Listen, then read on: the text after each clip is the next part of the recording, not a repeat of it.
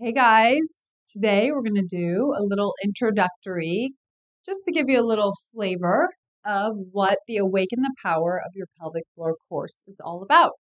So, as we know, our pelvic floor is not just some specific place in our body that we're going to just spot treat. Now, of course, we're going to work with this area, but we need to remember that it's connected to our entire body, into our entire biomechanics, our energy, all of it, circulation, blood flow, life force energy. Okay. So the pelvic floor is super connected to the feet. So if you tend to be a knock-kneed person, you're going to have typically a lot more inner thigh tightness. And all of that tension and tightness is going to go up into the pelvic floor. Now, we don't know which one came first. Maybe it's the feet, maybe it's the pelvic floor, or maybe it's the jaw. So we work on all of the areas to create more flow in the body. So I just want to give you a few moves so that you can feel connected to these parts of your body. Okay? So the first one is you're going to come down and we're going to do a little inner thigh stretching. So we're just opening up that bound energy from sitting too much, from feeling that tension and tightness, from clutching, from locking down in our pelvic floor. So stretching those inner thighs, coming forward and back a little bit is a really good way to open up three-dimensionally, really opening up where the leg attaches up into the hip and then around to the pubic bone as well.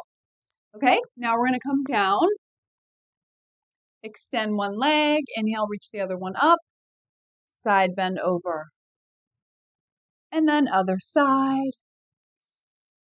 and over. And now find a ball, any kind of ball, a squishy ball will do, a Pilates ball, sometimes they're called an over ball. This one's called the body sphere. This is one I designed specifically for rolling your pelvic floor. Now you're going to sit on the ball and you're going to actually just let your sits bones melt over the ball. So you're going to allow the pelvic floor to open and melt over the ball. And then you're going to point and flex your feet, and this is going to help you feel how connected the feet, especially that medial line it's called, through the inner arch, up through the inner shin, and up through the inner thighs are all connected. Try incorporating some breathing here, because our pelvic floor, not only is it an emotional organ, it's also a breathing muscle as well. Okay, and then do a couple circles, feeling your breath, and feeling things starting to unwind. Okay, and then bend one knee, bend the other. Open up that medial line. Create space through your center line. Okay, now crossing the legs. You're still sitting on the ball. Actually, I'll turn to the side to show you guys. Okay, so we're on the ball. Legs are crossed. And then you're going to take a big inhale as you extend. Slide your sits bones up and back, opening them wide. Take an inhale. And then exhale as you round, flexing the spine, wringing out the organs. And then inhale as you extend, rolling over the ball, and then pull your sits bones a little wider if the ball isn't able to get in there. Okay, and then exhale under. And inhale as you arch. And then we're going to lean to the right, big side bend, keeping that left sits bone down on the ball as you go to the right. Inhale, come up, and take it over to the left. Drop that oppositional sits bone down as you reach up and over. And then we'll take it into some spine circles. Unwinding that build up, and you'll start to feel the connection from the base of the core, the pelvic floor, sometimes known as the root chakra or the root energy center. And feel how connected that is to your sacrum and to your guts and lower back. So if you have any gut issues, any lower back issues, digestive issues, this can be super helpful to start untangling and unwinding the residue and the buildup. Okay, now feeling that ball kind of digging in there a little more. Okay, now you're going to bend the knees, still sitting on the ball. Inhale, lift your heart, open your chest. And then this time, exhale as you extend and roll the ball toward the pubic bone as you fold forward. This is going to really increase your hamstring flexibility if you're a person that's more of a tighter person like me. And then inhale as you bend. And then exhale as you roll to the pubic bone. And you can flex the feet. And then rock a little side to side, bending the knees. The ball will roll from side to side, bending and straightening, giving your pelvic floor and inner thighs a nice little massage. Beautiful. And then just stand up for a moment and walk around and notice how much more open and flexible your legs are. And when your legs feel that sense of lightness, your back can start to unwind, and then you can actually connect to your core a lot more efficiently. Okay, so now that we're nice and open and connected through the medial line here, we're going to do a nice little plie. Now, for people that have issues, let me see if I've got a big ball in here. Ah, I do. So if you have issues going all the way down into a deep squat, we're going to modify with the big ball, okay?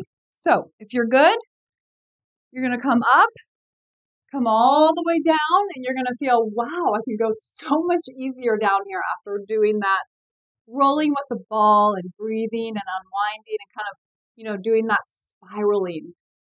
Okay, and then we're just going to rock side to side here. Now, if you can't go down like this, by all means, grab a big ball and go down as far as you can and just rock a little side to side. You're still getting so many benefits of opening the pelvic floor, creating this nice eccentric length around the knees and shins and thighs. And then do a couple circles here. And if you're with me down here, come back here and just rock a little side to side. Now, if you're on the ball, stick on the ball. If not, you're going to go up, inhale, and exhale. Now, if you're on the big ball, this big squishy ball, then just go up and down from here and go down to the ball. And if you want to come all the way down, please, by all means, do that. This is a very important primary move that our bodies really should be able to do all through our lives. All through our lives. Inhale. And exhale. And last one. Beautiful. Then we're going to do a little side bending here. And then reaching the arms back. Little head release. And now reach those arms up. And then lean your hips around. So we're going to get some of that circular shot key energy, that goddess energy coming through your body now. Now that we've peeled away that rigidity, cleared away the blockages, whether they're physical, emotional, environmental, epigenetic, whatever it is, now we can start kind of unwinding with a little bit more juiciness and flow. And then just add some nice movement, rhythmic movement. You could throw some fun music on. Let the head go. Feel your feet reaching and reaching. Oh yeah, feeling that stuff starting to unwind. Okay, now just standing on your feet, hand on heart, hand on belly. Spread your toes. Come back into the present moment. Reconnect back into your body. Call your energy or your soul back into yourself so that you can start living again in these areas that we've just cleared the pathway for. Inviting your soul, your energy, your creativity, your magnetism, your radiance back into your body so that you can start tuning into the whispers of your body so you don't have to hear the screams. You can start enjoying your body more, feeling less limitation, less chaos, more calm, less density, more lightness, less matter, more light, more energy, more frequency, and more vibration. So honoring yourself for taking a few moments and trying something new. And then opening your eyes and just feel how different you feel. Remember, this era is all about getting better at feeling, not just about feeling better, because we've been numbing ourselves for so long. So now we get to come back home to our bodies, remember that our body is our one true home, and start to listen to our bodies, the wisdom of our bodies. And it's kind of like my new saying is, we used to have to see it to believe it, but now we're living in a world where we actually have to feel it to believe it. So your body has an incredible intelligence just waiting for you to wake it up.